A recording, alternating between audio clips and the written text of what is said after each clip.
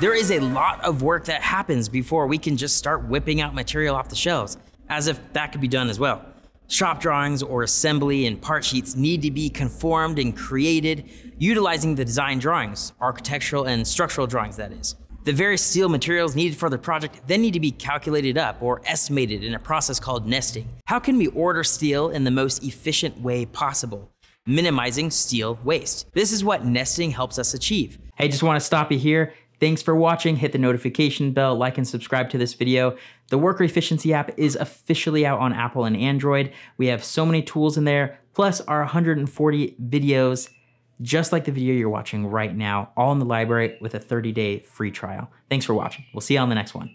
For example, we have a W21 by 50 steel beam that will be used throughout our 4-story office building. Can we minimize drop or wasted steel that will be cut off by ordering 60-footer beams that we can cut 3 beam members from? Or can we order 15 pieces of steel that are as close to the final cut members as possible? Again, these are the questions we work to answer in the nesting process. Once bills of materials are calculated, finalized, and nested, material is purchased for the project. Then as shop drawings are approved for fabrication use, we need to have our handover meeting where drawings are released to the shop and the plan for sequencing or the steps to fabricating assemblies and parts in the correct order is communicated appropriately with our teams in the shop for that job. Tasks or work is delegated appropriately in the shop, and with that, we have our green light. We are ready to go. Now, we just need material. The arrival of our purchased material marks the beginning of the fabrication process. Punch those time cards, baby. It's time to get to work. As we previously said, material is specific to each job.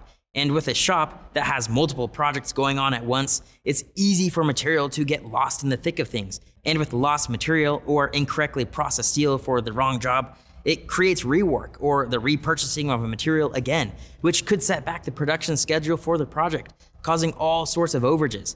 A shop that is not organized right out of the gate and throughout the entire process is not going to be set up for success. Organization in a shop means traceability and staging, or simply you have a means for tracking material and staging material in your shop so you know where to find what you need when you need it. When it comes to traceability or the means of helping us track material through the fabrication process, we utilize markings that are written into our steel by means of paint stick, stickers, and even barcodes if your shop has that capability. What is written on the steel at any given moment depends on what step in the fabrication process you are in. Don't worry, as we discuss the various steps in the fabrication process, we will continue to discuss what you can expect to see on your steel at any given point. It is actually our job to transfer those markings or adjust those markings as material is processed. Let's run through a quick scenario to help explain this idea of traceability through the shop using the same W-shaped steel we were discussing previously. That W21 by 50 steel beam will be used as a longitudinal support beam throughout every floor of our office building.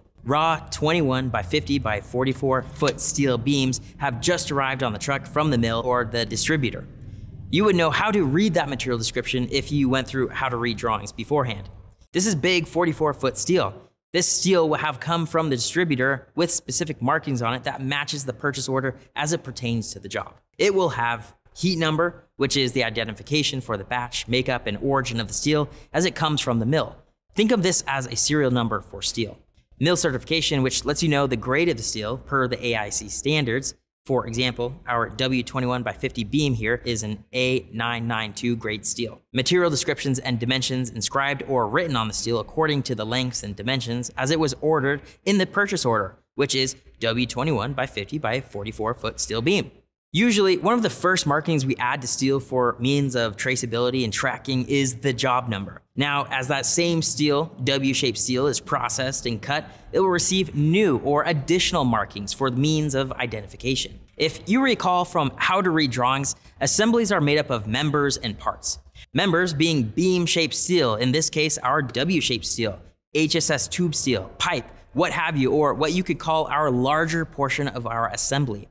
Parts being base plates, plates, angles, clips, or our smaller steel parts that are welded to our larger member and go into forming our assembly. Members receive a ship mark for identification and traceability once processed, while parts receive piece marks for means of identification and traceability once processed. So once our raw W21 by 50 by 44 foot beam has been cut to length to form the beginnings of a member for an assembly, according to a cut list, which the cut list will correlate with our assembly drawings, we need to rescribe that W-shaped steel with its correlating job number, example, job 2205. Ship mark, which identifies this member as the beginnings of an assembly, and potentially heat number. If you were cutting multiple members from this one long piece of steel, as an example, you would write the heat number or abbreviated heat number to identify the steel to its origin. As our W21 by 50 beam member is then processed to become a beam assembly, piece marks are matched to the ship mark per assembly drawings. Plates and connection clips alike are fit up and welded to the steel member to then become a beam assembly. Traceability markings can be easily wiped off steel as it moves through the process, so material is always being checked and or rescribed with the correct markings throughout the entire process.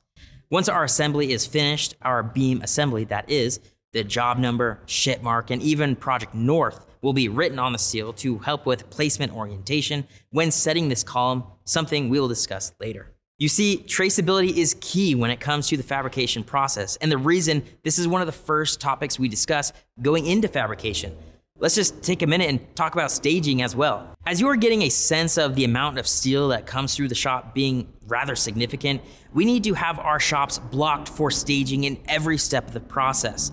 For example, assemblies, columns, and beam assemblies alike may have various parts that will ultimately be fitted and welded to the main member, forming our assembly. You could potentially have 32 plates, there being 11 versions of that plate. Without clear markings for traceability and steel being staged and blocked, our shop would be a hot mess. Large steel member material should be on horses or dunnage, or steel racks that keep the material off the ground, and the steel itself should be organized by the job number, ship marks, and even heat mark numbers. So when needed or ready to move to the next stage in the fabrication process, things can move seamlessly.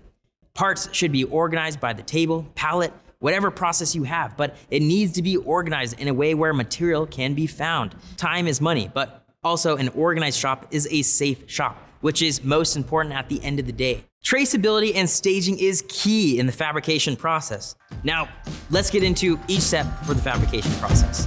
Hey, thanks for watching this video. It really does support us and help us out. Hit the notification bell, like, and subscribe to this video. The Worker Efficiency app is officially out on Android and Apple stores. Go download it. We have a 30-day trial, which gives you access to all of the tools such as time tracking, compliance management, and training, which includes that library of 140 plus videos or our 12 courses. Go try it out. 30-day free trial. Thanks for watching. We'll see you on the next one.